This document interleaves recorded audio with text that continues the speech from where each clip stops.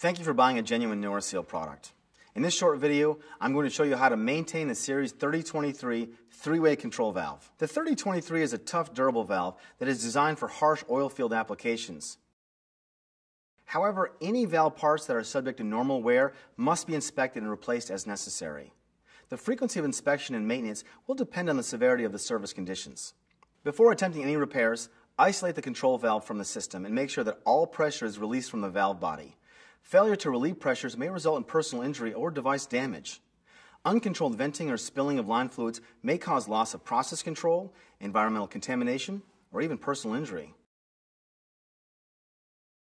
For reverse spring closing actuators, remove the compression on the actuator spring by turning the adjusting screw counterclockwise until it turns freely. This indicates that the spring force is fully removed. Now, remove the hammer nut from the body by turning it counterclockwise with a mallet. Lift the hammer nut off the body along with the packing plug, seat cage, plug, and stem. Remove the plug from the stem by loosening and removing the nut on the lower end of the stem. If the actuator valve stem connector has been removed, the stem and trim assembly can be removed from the packing plug. Loosen the packing retainer and remove the stem from the packing plug. You should always replace the entire plug and stem assembly. Lift the lower seat and seal out of the body. When you're working on the valve, you should always be careful to avoid damaging sealing surfaces. The surface finish of the valve stem is critical for making a good packing seal. The inside surface of the cage assembly or cage retainer is critical for smooth operation of the valve plug and for making a seal with a piston ring. The seating surfaces of the valve plug and seat ring are critical for a tight shutoff. It's best to assume all these parts are in good condition and protect them accordingly unless your inspection reveals otherwise. You'll want to inspect the valve plug and seat for signs of erosion, pitting, scratches, and damage from corrosion. If you have a magnifying glass, it will help you to determine the type and severity of any damage that may be present. You should fit the plug and seat together.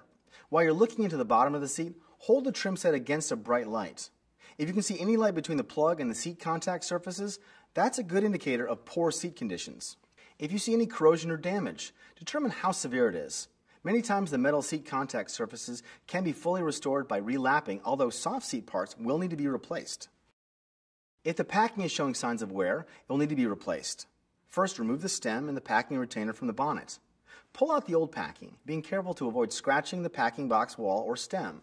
The packing may also be pushed out using a rod, inserted through the hole in the top of the bonnet. Since the packing is spring-loaded, it's also possible to pull up and push down on the stem until the packing pops loose. Make sure you clean the packing box and all metal parts. You'll need to install the new packing and associated parts in a specific sequence. First, insert the upper packing retainer and the packing cap toward the packing. Then insert the V-rings with a V downward toward the body. This will be followed by the lower packing retainer. Finally, insert the packing spring. Now, replace the valve plug stem assembly and install the bonnet on the body using new O-rings. Now it's time to reassemble your valve.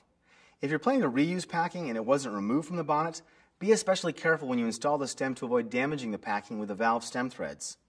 When you reassemble your valve, you should use all new seals. First, clean all the sealing surfaces, including the body, bonnet, and guide. You can use a light coat of lubricant on the soft seals, such as light oil, to make assembly easier.